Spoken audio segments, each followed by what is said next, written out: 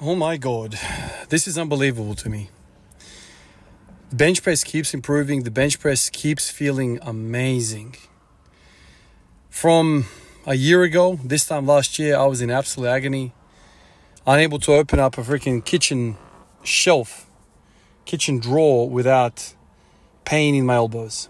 And fast forward a year and I'm not just feeling pain-free, but I am progressing weekly. Weekly I am progressing. The only session that I didn't add a rep or a set was the last session. And that session was not the greatest. It was like the end of the day, work, a whole host of different things in my way. I didn't really eat. So there was a whole bunch of conditions placed upon me that made me, not feel the greatest. So it took that for me to not add a set or a rep. Now I'm feeling amazing again. I hit 120 for 5 sets of 5. Wide grip, feels amazing. It's one of those things, man, I don't know, I'm sure when you do a movement and it just feels right. You know what I mean? Some people squat for the first time and it just feels right for them. They feel like the joints are behaving like they're supposed to be behaving. Nothing's out of whack. Everything's just stacked and feeling great. For me, the squat felt not like that from the first time I touched the barbell. And this is kind of why I got obsessed with learning the intricacies and what's going on with it. Because it was so difficult for me. I doubt I would have fallen in love with a movement that just came naturally, as ironic as that sounds. The bench press, for me, I was like, you know what? The first time I touched it, I was like, I just want to narrow grip it, full range of motion, all that stuff. Fantastic. And for years, I would bench and then stop, and then bench and then stop. Usually it would be kind of like the shoulder would kind of feel a little bit off or something. It just didn't feel right. So some volume, great. A bit more volume, not great. And then I stopped because, I'm struggling with the damn squat to work out what's going on there. And the last thing I want to do is have another thing on top of the main thing causing me troubles. So I just, would often stop. It's like a love-hate relationship. Earlier this year, I went on a rampage, setting PRs like session by session on the bench. And that came as a result of me working out the elbow pain that I had. I linked up with some videos from the arm wrestling world, and they were talking about pronation, supination. Makes sense, right? These guys would have the best forearms and elbows and all that stuff. So that was a great discovery for me. They sorted me out.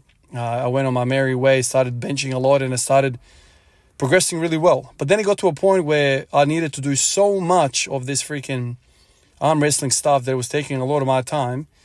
And so then naturally I kind of stopped benching because, I got to 152 bench press and I was like, oh, okay, I can continue doing this. But I feel like this squat every day is becoming a bench every day. I'm just investing so much time into it, and really my desires lie with the squat. So then I went and I sort of kind of put the bench press on the back burner, thinking, you know what, there's other things in the bench press that I'm really, really weak at, and that's the wide. Let me try wide. That's going to get me back to 80 kilos or so. That's where I started. Let's just start building up the wide bench press. I'm sure my shoulders and my pecs and the rest of it will appreciate it. And then that gives me the ability to not do so much arm wrestling work because, 80 kilos is not going to hurt me. So I did that. But what I found was progress week by week, day by day. It seemed every session that I went in, my bench press was improving, the wide bench press, that is. So I kind of set myself an arbitrary kind of like goal of hitting a 5x5 on a weight. So 5x5 on 80 kilos, and then I'll go up to 90 kilos, and then 100 kilos as soon as I hit 5 sets of 5. Well, I just kept hitting it. Either I would add a rep or a set or something like that. I kept progressing, and it's been several months now that I've been doing this. Today I hit 120 for 5x5. So next session I'm going to put 130 on the bar. And I'm going to try to get 130 for one set of 5. And then the next session I'll try and get a set of 5 plus maybe a set of 3 on the following set, and so on and so on. I'll just keep building like that. But the main thing with all of this is that I'm not doing any arm wrestling work. I'm not doing any elbow rehab, nothing. For some reason, and this is the mystery to me, for some reason the wide bench press keeps my elbows happy. Not just happy, but it seems to work it out, man. My elbows feel amazing and my forearms get pumped I'm not kidding. I get a pump in my forearms, in the flexors, when I do bench press in the wide grip, where my index finger is on the rings. So in one way, I'm doing both of these things that I was doing before in one movement. I'm doing the narrow bench and the arm wrestling work all rolled up into one exercise, which is the wide grip bench press. And so now I'm in a situation where it's 1-to-1 ratio. Every rep that I do on the wide bench press, I do 1 rep for the rehab of the elbows. So I can go freaking crazy with it. I'm going crazy with it because it's time efficient, right? I don't need to do 2 different exercises to progress an exercise. I just keep on smashing the hell out of this and it just keeps on rewarding me. So I don't know what's going on, man. Honestly, I can't really explain why the wide grip fries the forearms this much, but it does. And because of that, my elbows are feeling great. It's a mystery to me. I don't see a reason why it should be like that. Maybe because, I'm just theorizing here, maybe because my hands are so wide, there's like this friction requirement in order for me to keep the bar in my hands. Otherwise, my hands would slip to the end of the bar. So I'm gripping really hard. But am I gripping really hard? I don't think I'm gripping really hard. I don't know. It's a mystery to me. I wish the squat worked that way. Oh my God. I wish the squat worked that way. Although I feel like I'm onto something big time with this freaking horse stance. This horse stance, I feel like it's a 1-to-1 ratio as well. The more I do it, the better I feel. No soreness. I just keep on stacking my chips with this horse stance. And so today I came in, I was like, you know what? Let me just warm up with it. I did 1 set and I'm like, oh my God, this feels so good. Feels so good. Let me do another set. I ended up doing 5 sets, which is probably too many based upon what I did yesterday. But it just feels like prehab work, man. It doesn't feel like I'm working like a hypertrophy or a strength exercise. I feel like I'm literally just stretching. It just feels amazing. I can't really explain it. I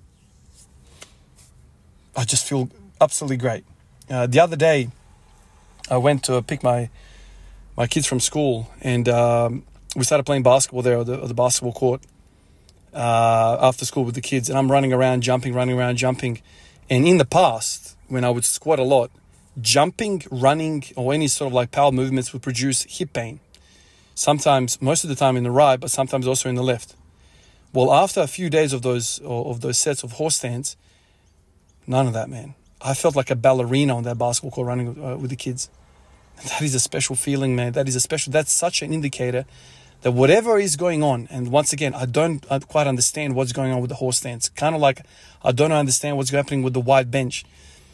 It just freaking works, dude. It just works. It feels like all of these muscles are working in unison, and it's all kind of like balanced, fantastic, and it's just not producing any discomfort.